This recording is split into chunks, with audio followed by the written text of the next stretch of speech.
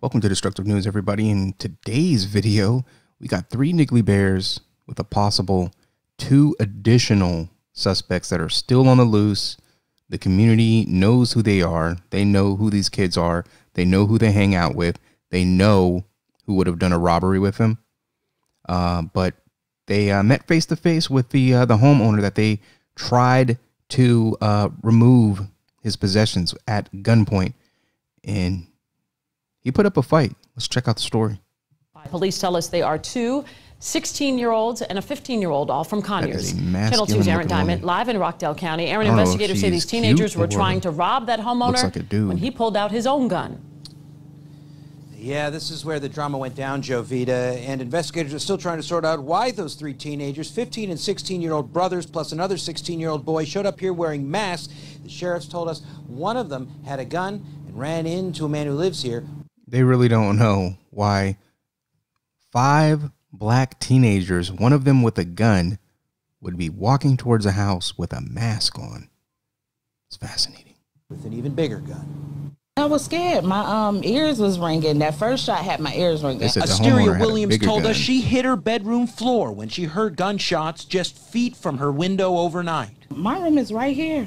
I'm right here by it. Rockdale County Sheriff's deputies spent hours Monday collecting evidence on White Oak Court after a man who lives in this home shot and killed 3 masked teenagers. You know there's a lot of black people there when your law enforcement is predominantly black.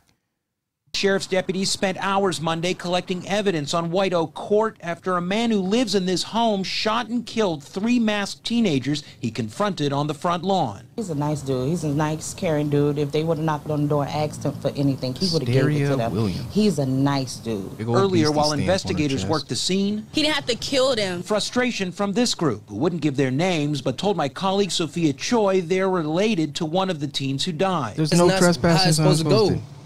Hold on, let's go back. He didn't have to kill them. They would have knocked on the door and asked him for anything. He would have gave it to them. He's a nice dude. Earlier, while investigators worked the scene, he didn't have to kill them. Frustration from this group, who wouldn't give their names, but told my colleague Sophia. Look at that.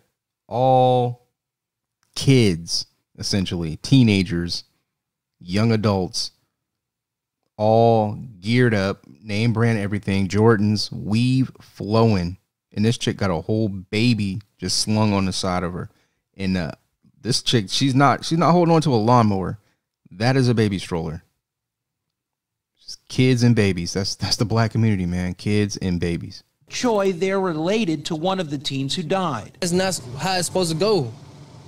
I understand one shot to stop the people, the victims or whatever, but aggressively to shoot these little teens. Worked the scene. He didn't have to kill them. Frustration. He didn't have to kill them. They had a gun, and in the news report said that they shot first. He lit their ass up, sent them to heaven. Good on him. From this group, who wouldn't give their names, but told my colleague Sophia Choi they're related to one of the teens who died. That's not how it's supposed to go. Of course it's not how it's supposed to go. They were supposed to take this dude's stuff or whatever he wanted, break into his house, do whatever to the people that were inside. The story reads that he had an elderly mother that he cared for, and that is why he had the AR-15. And yeah, he lit them up with an AR-15. I understand one shot to stop the people, the victims or whatever, but mad shots. Aggressively. Look at that dumb tattoo on his chest.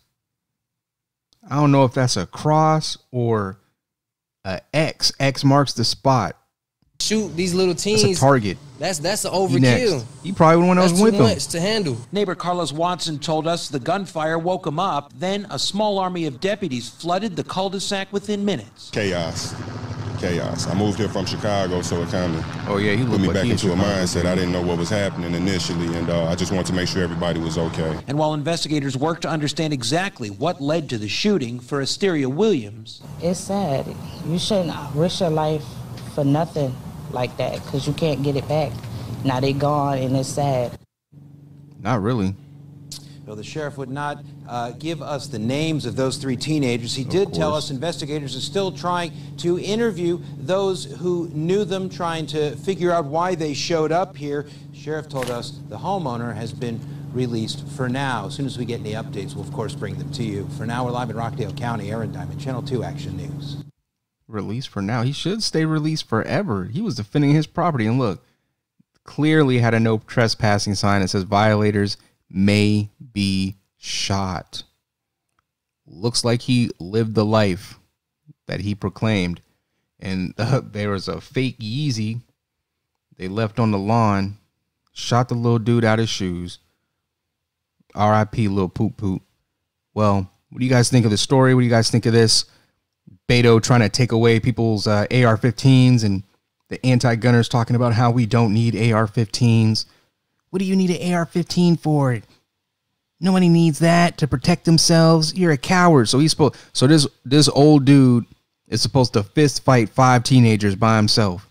No, AR-15. Clear the scene. Let us know how you think about the story, our opinions. Drop the message in the comment section. Share the video. Like the page. Let us know what you think. Get in that comment section, and we'll see you on the next one.